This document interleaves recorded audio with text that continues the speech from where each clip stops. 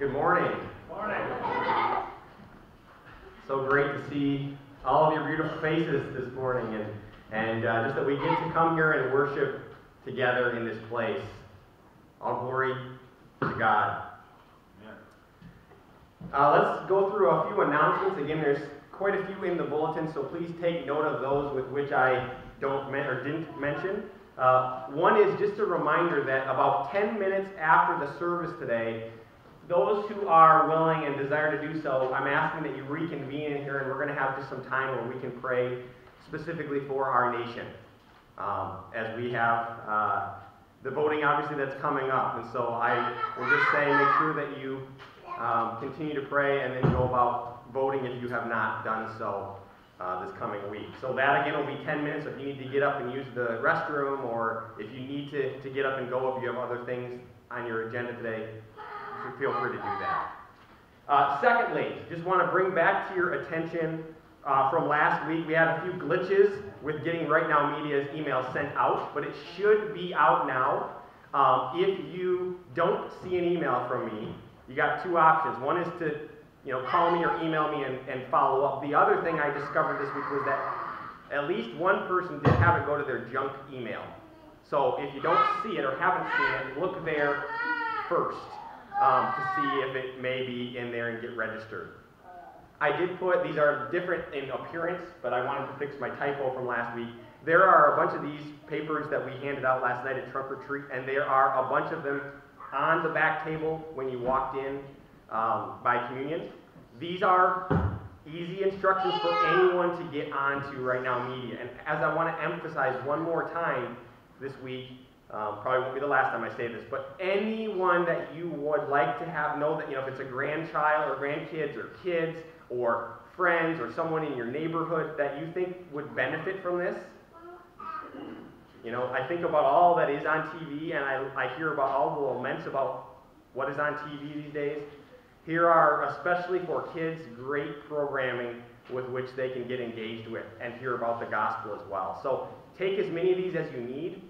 Ultimately, what you need to tell them, your only responsibility is to say, you've got access to a bunch of the Bible studies, kids programming, and then direct them to my email address. Once they email me, I'll take over and make sure that they get set up and everything. Okay? Also back there, you maybe saw this for the first time. I want to make a point of this so that it's clear. I got through putting together business cards for the church. And so there are about 50 of them on that back table as well that are magnetized. So I think a lot of people might like to have stuck right up on their magnet. It's got church information, it's got the website, Facebook, all the ways to connect. It's got the church phone number as well. If you grab one, or some of them, take a bunch. Again, if you know people that it'd be helpful. But if you give the magnetized ones, just so you know, you can also tell them that there is a free gift on the back, because what's on the back is one avenue with which they can have access to the gospel. Maybe you've heard of the Romans Road approach. There's different ways, but so there is. I didn't take one up here without it, but you can look at some back there that also don't have magnets. So I encourage you to take a few. I know Leighton was busy handing out a bunch of these to people that came in to Trunk or Treat last night. So it's just another way to kind of promote the church to people that are in our midst. And we can always print more. I've got that pile is not all of them. I got a bunch more in my office that I have to magnetize still. So take as many as you feel that you need. Men's breakfast is this Saturday at 8 o'clock. So don't forget about that as well. Am I getting some extra feedback here, it sounds like? Let me see if I can adjust this.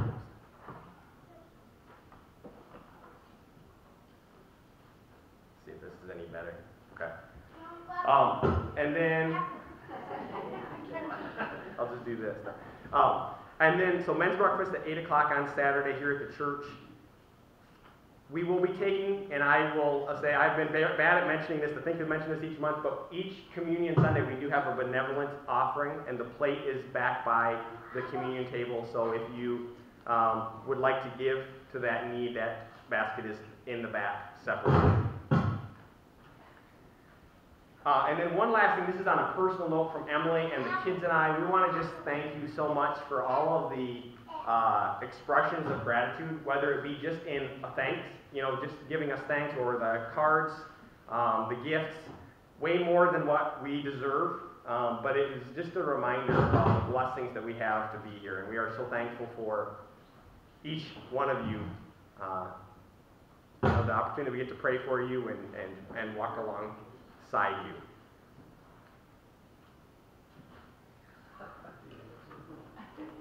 Sounds good now, right? So I'll just keep going. Take note of anything else that's in the bulletin. Like I said, we've got our normal groups that are meeting at this point, and so just continue to find ways to plug in, ways to use your gifts. One thing I will just say, trunk or treat. I guess I didn't say anything about that. I'll just share. We had about 100, I'd say anywhere between 120 and 150 kids by the time it was all said and done. Parents were dressed up as well, some of them. Older kids than what I might normally expect, but I think it was a sign that they're getting anxious about being indoors and everything that's going on. And that we look at that as not only that 120 to 150 kids came through here, but also that this is the beginnings, hopefully, of a way to connect in community. And I want to thank those of you also, too, whatever role you played in helping out, whether it was here handing out candy or decorating your car or encouraging and inviting. I mean, how many times I saw the picture shared on Facebook and handed out in the community. It doesn't happen unintentionally. We have to use our gifts. And so the encouragement I kept getting from several of you afterwards is we need to do more of this kind of stuff. So I'm going to just say we need to do more of this kind of stuff, but it takes the whole village. I want to see God move, and one of the great ways is to start by continuing to make connections within our community and those in Litchfield and Wilmer and all around us. So I continue to encourage you. Think about where your gifts are. If you need some help discovering what those gifts are or how to implement them, I'd much rather you say, hey, how can this be used? This is what I desire to see done. Let's talk about it. Let's make it happen. That's what we're here for, to be the body of Christ. All right, time to turn to our prayers this morning. Prayers, what prayers do we have for the needs within our community here at First Baptist or within just your own individual communities that you foster through your jobs or just in your homes, whatever that may be?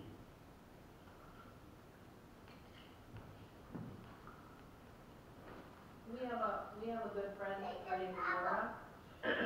She just had surgery last week for breast cancer, and December 7th she has to have a hysterectomy because they found cancer there as well. Okay. And I just want to give a praise for trunk or treat too. It was windy, it was cold, but for 3 hours or 2 hours, whatever, there was no COVID, there was no political hate. It was just kids having a good time. Yeah. By the way, since he's not here, I'll bring it up. Dan Fosterbold said he was very happy to be here. He just wants us to do it on July 4th next year. So that he could complain about it being too hot. So, we can be flexible here. Thank you, Paula, for both of those. Other prayers this morning. Karen, we have a prayer request. Carla's husband, Evan, his cousin was in a house fire, and 2 of her kids were lost.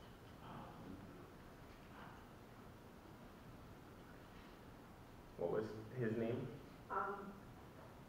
It's Carla, our daughter Carla, Yep. her husband, Evan, Okay. his cousin. Okay. And I can't remember what her name was. Okay. That's okay. So lost you.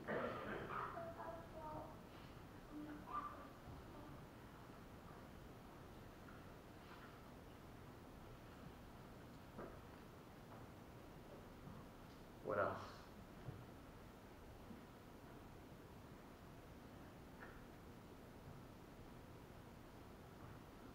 Okay.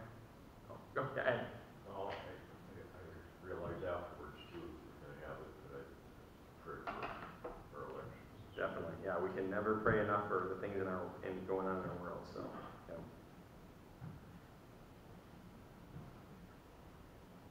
And I'd like to just again thank everybody for their prayers. Thanks, Gabby.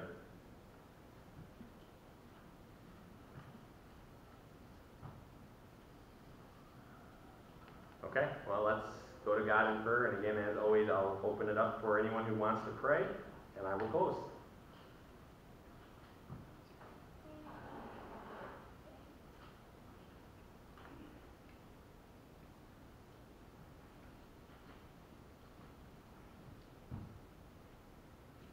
Lord, we're going into an election this week. Thank you that we have the privilege of electing a candidate. And I just feel that this is very detrimental to the country, Lord, and to the followers of you. And just ask that you be with this election. As always, that you put the right person in place, Lord. Lord, if it isn't the one that we're supporting, we just ask that you help us to realize that you were behind it. Help us to build our country stronger with it, Lord, in the name of Jesus.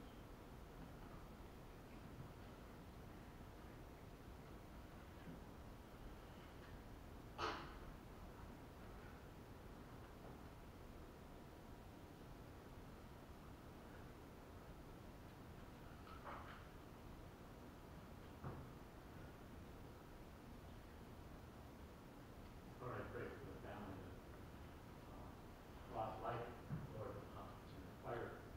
See what we're doing. We're struggling in that area of loss. We pray, Lord, that you will come alongside, give them the hope that they need after something like this strikes. Pray that the ministry will be.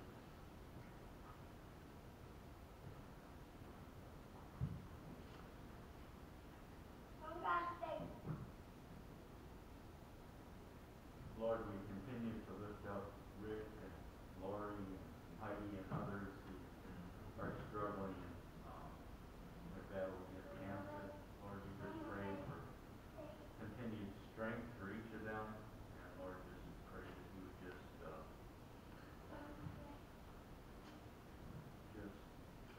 guide them, give them courage and hope. And Lord, we just thank you for what you've been doing in their lives. And just pray for their families. Lord, just pray for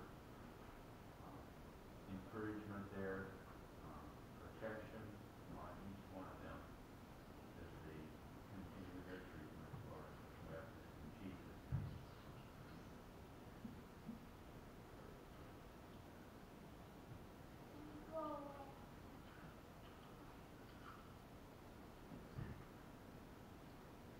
And Lord, we lift up Laura and the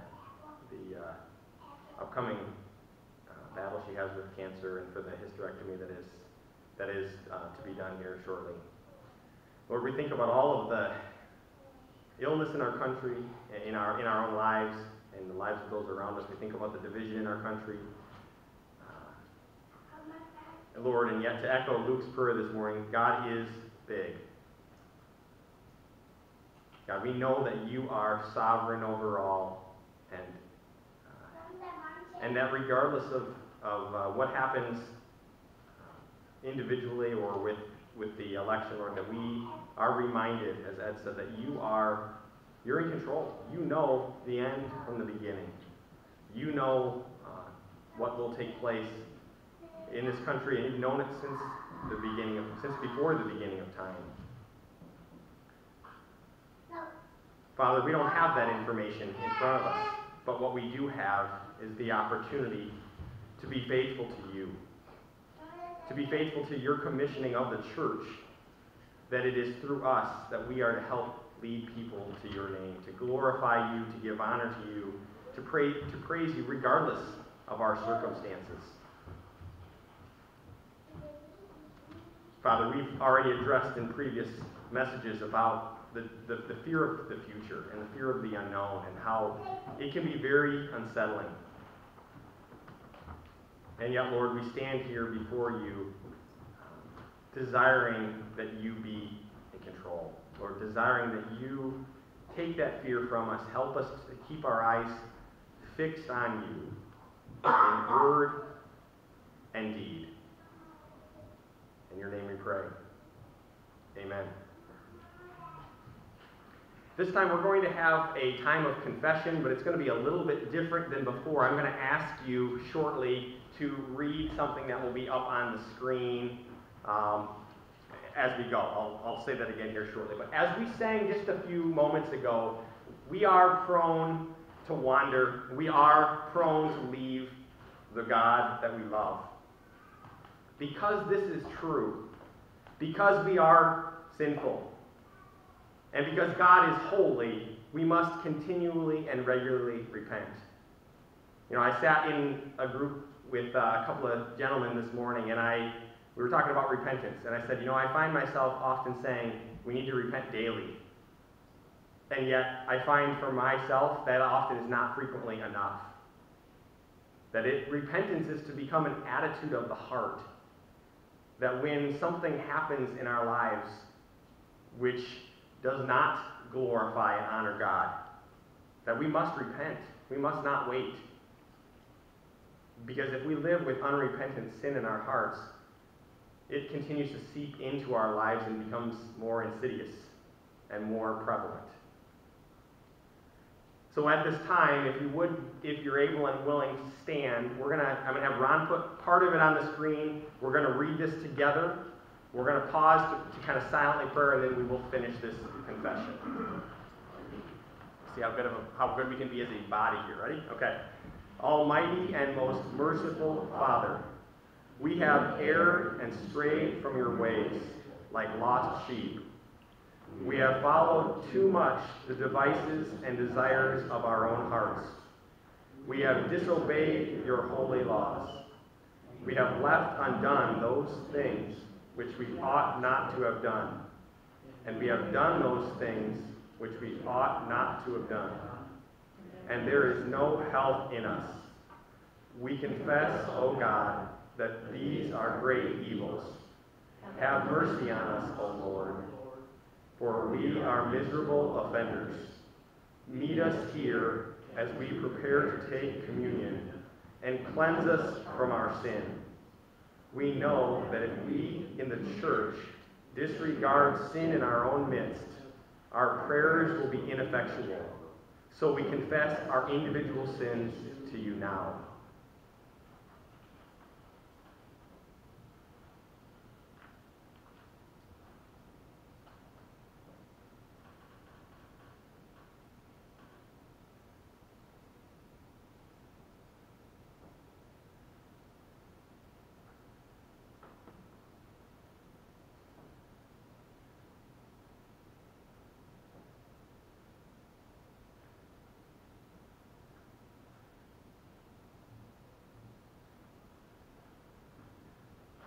Father, we thank you for the mercy you give us in Christ. Assure us of that mercy now so that we might boldly approach your throne with boldness. Cleanse our consciences that your word might take root in our hearts. Receive us in Jesus' name that we might eat and drink with him. And then send us from this place, free to love and sacrifice and announce the good news of Jesus, in whose name we pray.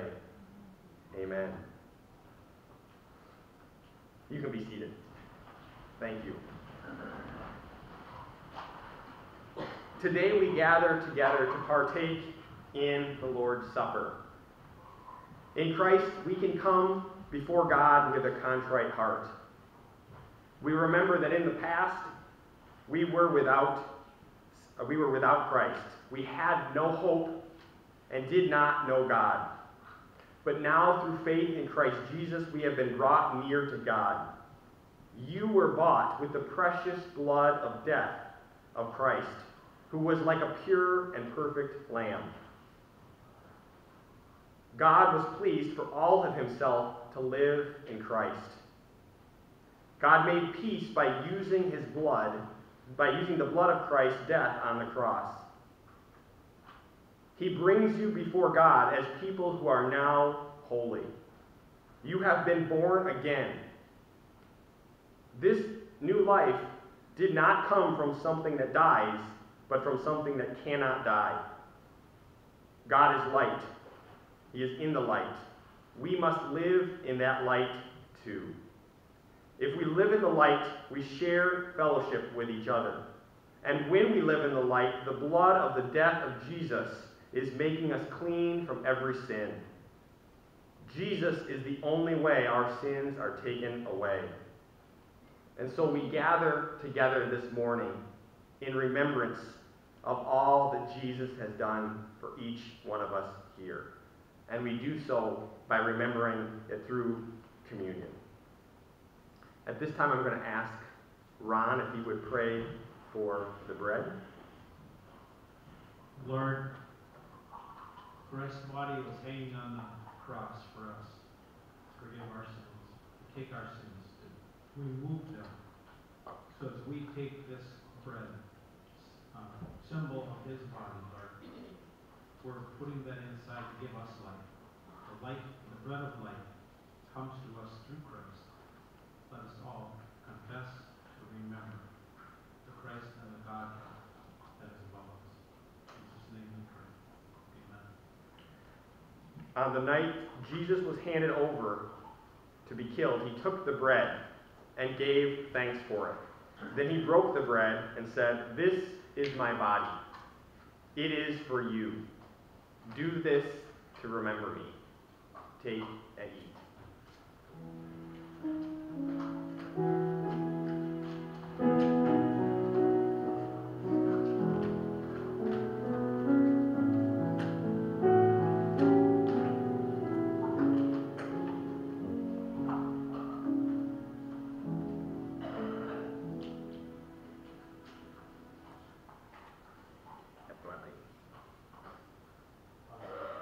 Father, we thank you for your cleansing blood that cleanses us from all our unrighteousness.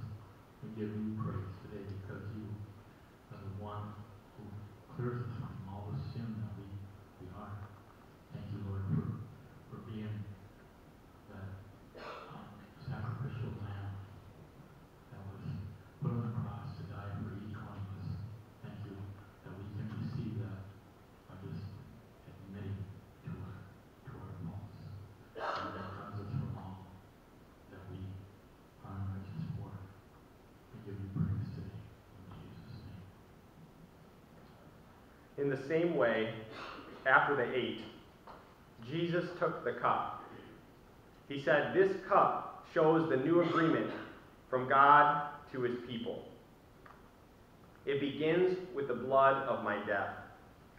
When you drink this, do this in remembrance of me. Drink ye all."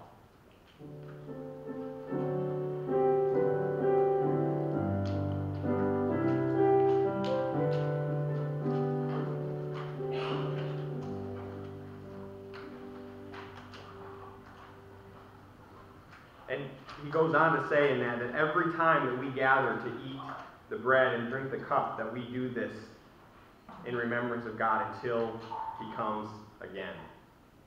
Glory be for that day. All right, I'd like to actually start this morning with a story here first, before we get to our text. This is a true story that was told to me about 20 years or so ago from an uncle of mine.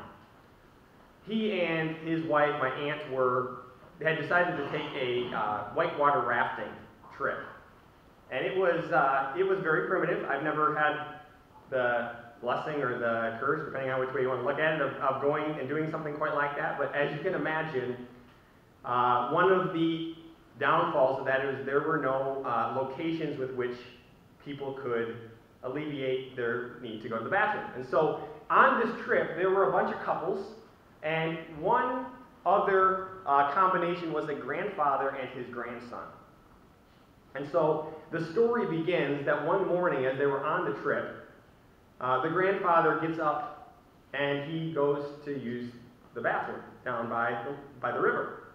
So he goes down to the river, and his grandson had made his way down the river, 50 yards or so, and was just kind of looking out. And the grandfather as he starts to go to the bathroom, he looks out at the river and realizes what a glorious day this will be for whitewater rafting.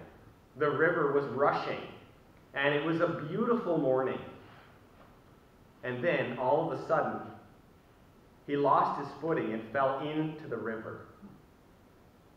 Immediately swept down. Now, the grandson, who was down the river, again about 50 yards, happened to see what was going on. And he quickly raced back to camp, about another 50 yards. He raced as fast as he could and grabbed a lifeline. As he's running back, my uncle and all of those who were also at the camp realized what was going on. But by this point, as they were watching the grandson race back to the river's edge, they realized there was nothing that they could do. By the time the grandson reached the shore, even at the ripe young age of 18, he was able to deduce that he had one shot, one chance to save his grandfather's life before his grandfather was swept away. And so he wound up having never done this before. And by the grace of God, he threw the lifeline, the buoy, out into the river directly in the path of his grandfather. And the grandfather was able to grab onto it and was pulled to safety.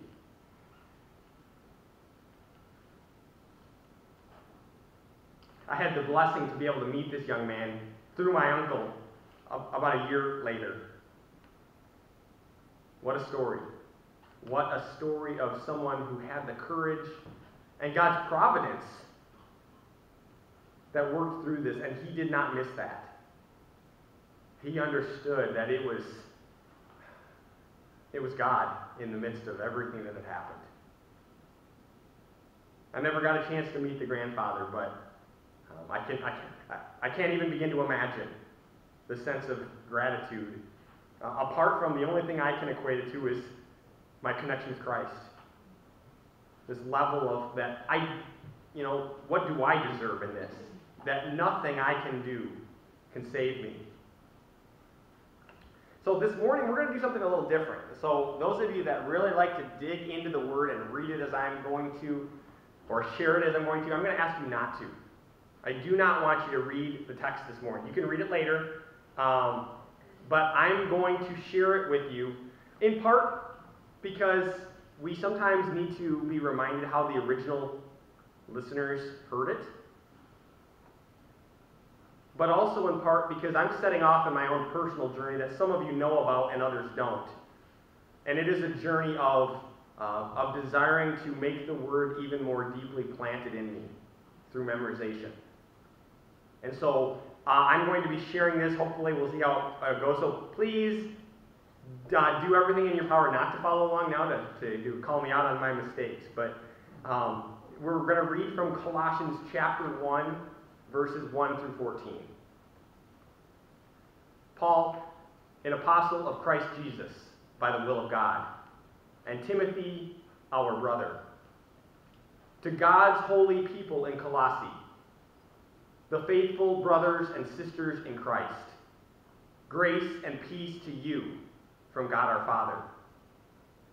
We always thank God, the Father of our Lord Jesus Christ, when we pray for you, because we have heard of your faith in Christ Jesus and of the love you have for all God's people, the faith and love that spring from the hope stored up for you in heaven, and about which you have already heard in the message of the gospel that has come to you.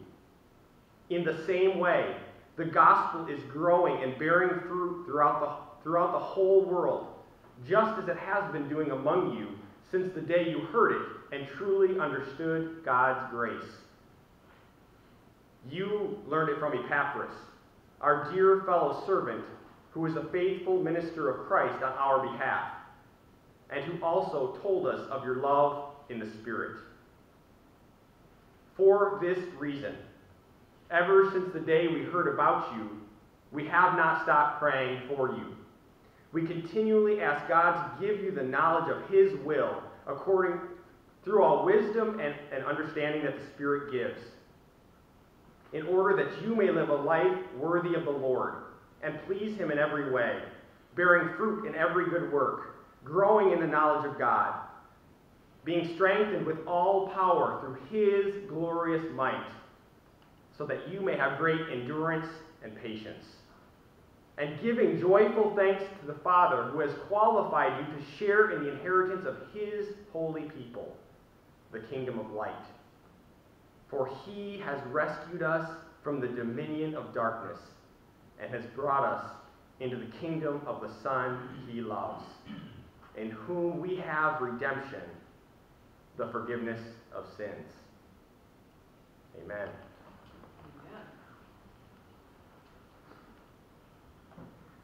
My sermon in a sentence this week is this: that prayer is the most powerful communication device that we have at our disposal. It is our lifeline to an omnipotent, omniscient, and omnipresent God. A God who is all-loving, is everywhere, and all-knowing. The concept of prayer is not unique to Christians. People of various faiths throughout history have offered up prayers. In fact, a higher percentage than you might think of agnostics who deny that God's existence is knowable, and atheists who don't believe in a God still offer up prayers. I want you to consider this question for a second. It is a rhetorical question. But it's, if one man prays for rain in the same exact location that another man prays that it won't rain, whose prayer does God answer? What underlies a question such as this? Now, this question may seem silly, and ultimately we all hope, well, maybe not all of it, but we hope that Ralph's prayer is the one that's answered, right? If you're Ralph, at least, Ralph and Connie. But while it seems like it's silly, the reality is that this kind of thinking is not that uncommon for us to live under this mindset. There's been much confusion throughout history about who to pray to, how to pray, why we pray, how often should we pray, or even what posture should we pray in order that God may answer us favorably. And so we're going to answer those questions as we proceed through this series, not all today, so you don't want to miss any of them because these answers are coming. But today we're going to turn our focus on the source of our prayer and what we pray. So first, our prayers are answered by the one true God according to his will, not ours. The absolute most important thing we can ask ourselves with regard to prayer is this: to whom is it that we pray? Many people throughout the course of history have sought to use their human strength or manipulate some method in attempt to appease their gods to get what they want. Other people have chosen to lift up their prayers through dead Christians.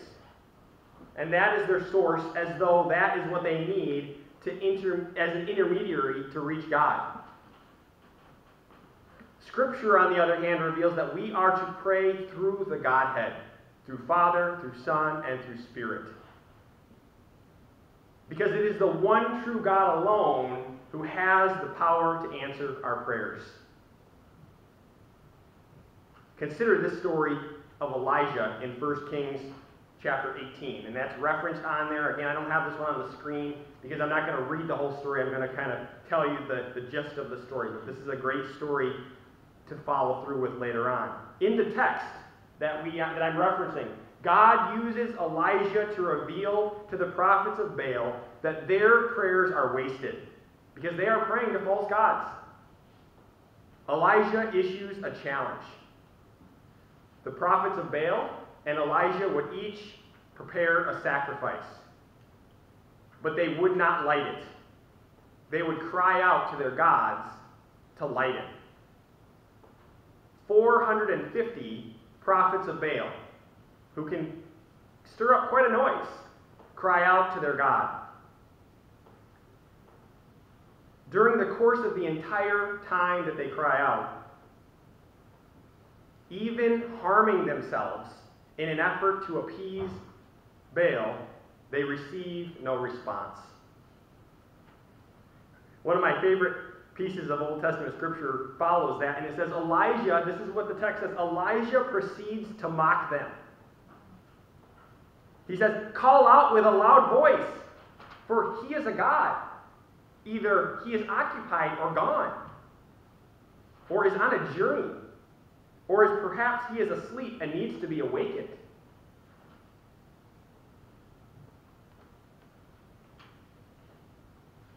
Then Elijah, to add insult to injury, takes 4 pitchers of water and pours it on his sacrifice.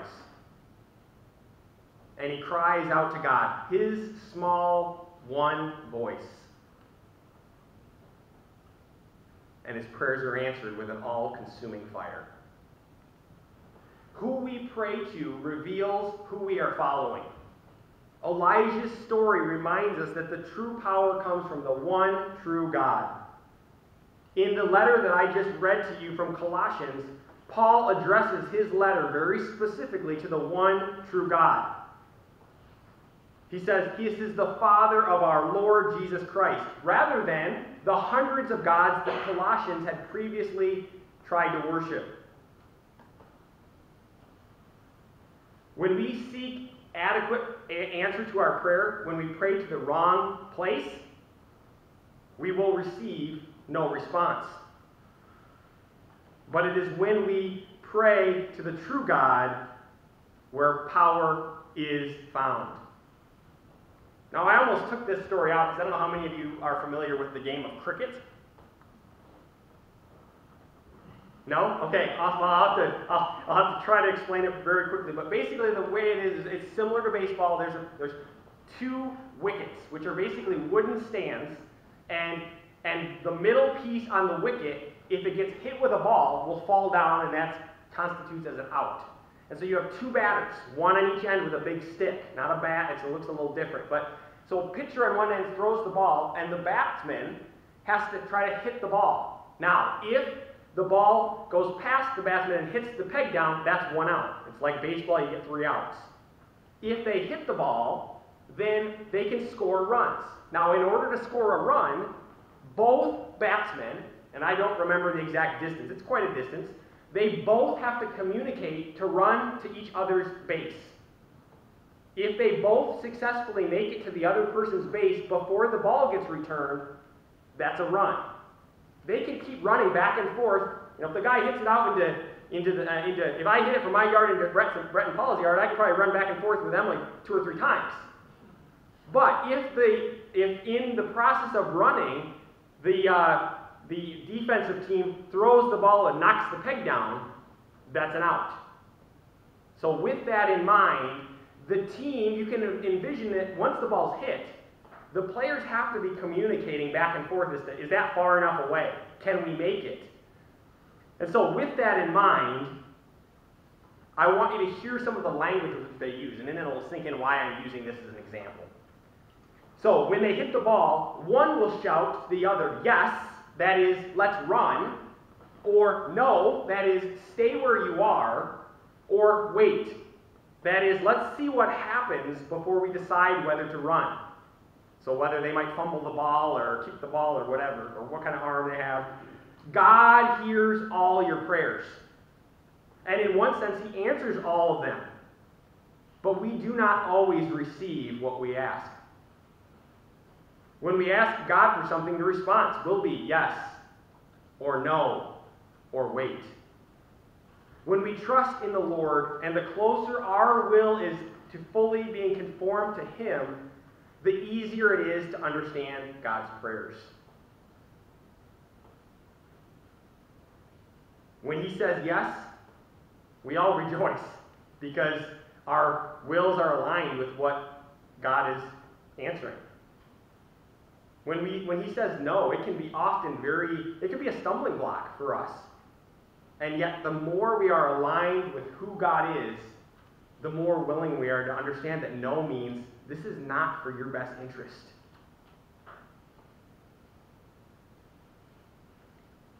Do you believe that? Because I know that if I asked any of you to share, you would all say you've heard no before.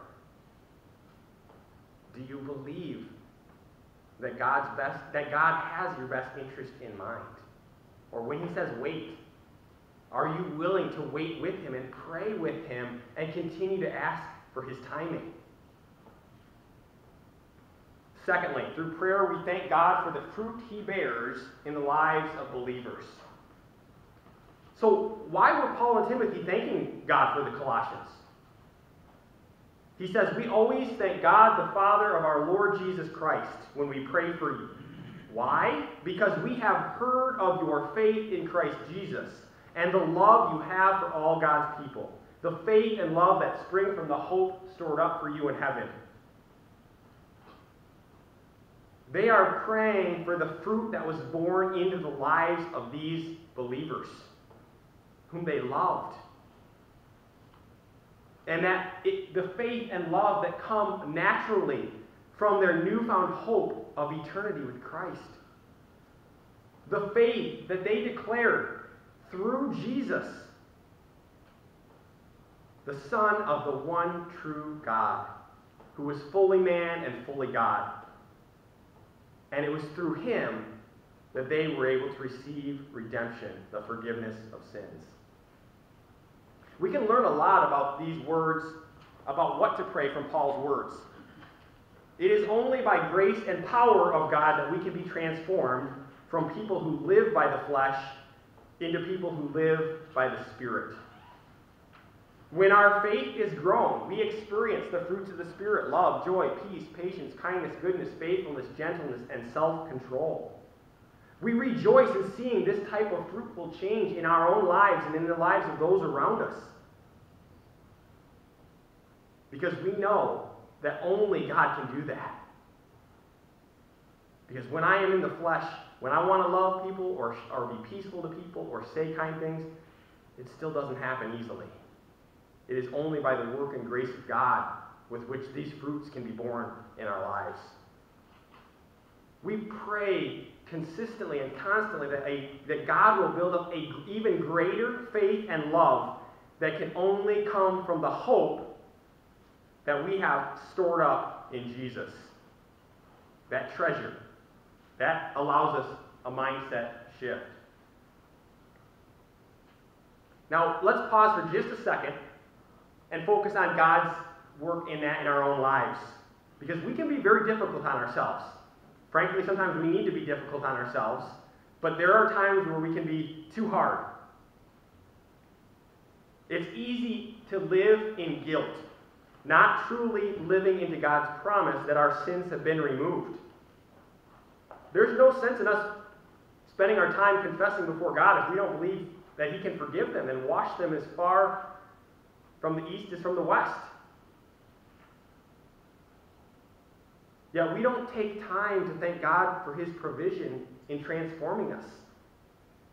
So I want to again ask you, just take a moment silently and lift up a prayer of thankfulness for the fruit that God has worked in your life.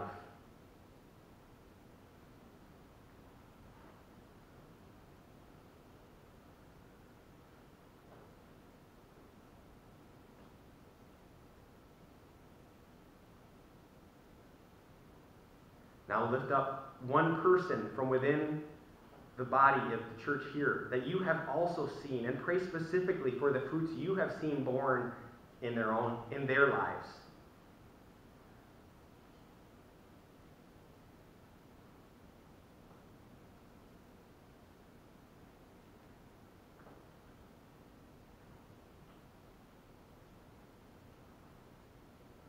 What a blessing it is that God is a God of transformation, of fresh starts, of being renewed and transformed. Prayer is the best communication tool we have. Yet notice Paul doesn't leave it there. In all of his letters, he talks openly and emphatically about the genuine love he has for his brothers and sisters in Christ, telling them just how thankful he is that God is growing his people. Some of the people with which, by the way, Paul has never himself met. But God has given him such a genuine love for his people. Oh, how I long for that kind of love in my own life. Let our conversations be always full of grace, seasoned with salt, so that we may encourage one another, and in this body intentionally and often. Do not let my point here pass you by. We must know one another. We must be honest with who we are and where God has brought us. And to love and encourage one another because of what Christ has done for us. This is not a one-time event. We can't just I can't just come up and encourage Betsy for her help last night and just say, well, I filled her encouragement gauge. She's good for the rest of her life. Don't need to bother about that relationship anymore. That would be nice if it worked that way, but not that I do love you, but you know what I mean. So, we know that humans need repetitive practice in order to do this kind of thing that I'm talking about. So, here's the thing. I'm going to hold your feet to the fire a little bit after the service today, and you can do it from 6 feet away if you need to. But I'm going to ask you intentionally to go to at least one person that's in this room, maybe even the person you just prayed for if they're here, and encourage them specifically for the fruits that you just prayed for them, that you have seen born in their lives. We are connected to one another by shared experiences. We have the shared life experiences we have faced, and by the God who unites us in what he has done for us. And finally, prayer and reading the Word are where we receive the knowledge of God's will through all wisdom and understanding that the Spirit gives. We live in a day where we have access to all sorts of knowledge. We can go to our electronic device that many of you have in your pocket. And we can do a little typing, probably faster than I can on my phone, and we can find all sorts of things. And yet, wisdom and discernment are much harder to find. In fact, from what I can tell, they appear to be in great shortage. We are reminded again that it is the fear of God that is the beginning of wisdom, not any mental capacity that we have. Yet Paul says we can have the knowledge of God's will through wisdom and understanding. That who gives? The Spirit. And look at what the purpose for knowing God's will is. Living a life. This was all from Colossians. It should be up there, I think. Living a worthy life. Gaining valuable knowledge. Receiving power that allows us to endure this life and to have patience in its challenges and to live with joy. What was the difference between Peter and the other disciples before Christ's crucifixion and after the Pentecost? I'm going to focus mainly on Peter here, although they all are good examples of this. But remember, right before Christ died, what Peter did 3 times. Denied him. And after that, they went up to the upper room and kind of hid out. Waited. Unsure of what was next. And yet, shortly after, when Christ returns, we see him boldly proclaiming, even to the point where he repeatedly, when told to stop or else, he says, I will not stop. So what was the difference?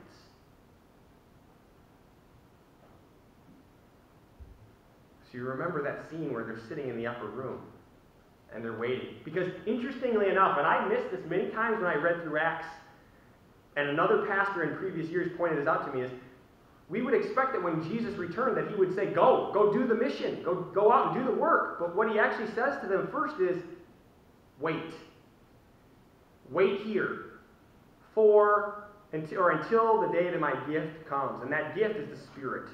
It is the Spirit in Peter that changes not only him, not only the other apostles, but also us.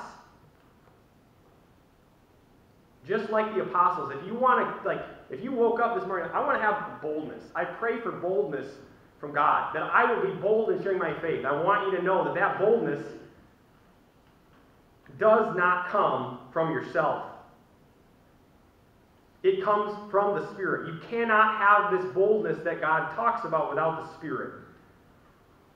And you can't have the Spirit in full unless you're praying for the Spirit. Prayer brings us the Spirit, and the Spirit is the boldness. It's not only that the Spirit gives us the boldness, the Spirit is the boldness.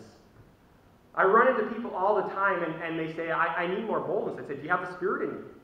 Is the Spirit in you? Because it is the same Spirit that resides in you that resides in Peter and all of the apostles. You have everything you need within you.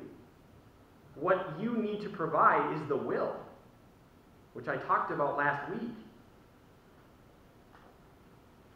So prayer and boldness and the Spirit are inextricably linked. If you feel short on any of the fruits of the Spirit or on boldness, it's time to bend your knee and pray. Ask God to give you those things. The Spirit is placed in our lives for the express purpose of giving us power when we are otherwise powerless. But not the power that our world promises. That kind of power is temporary. It might feel good in the moment, but it's temporary. But we can pray with all power that through His glorious might, we might gain the power of God. Why do we want this? Why should we want this? So that we may persevere and focus all praise and honor on a God who has qualified you. Don't miss that last part. It's God who qualified you to share in the inheritance of His holy people. In the kingdom of light, we have redemption, the forgiveness of sins. What an awesome God that we serve, who's all-powerful and yet humble enough to offer us this gift of prayer that we can communicate with Him. And so we remember that prayer is the most powerful communication tool we have. It is our lifeline to a God who is in complete control of this world. Let's pray.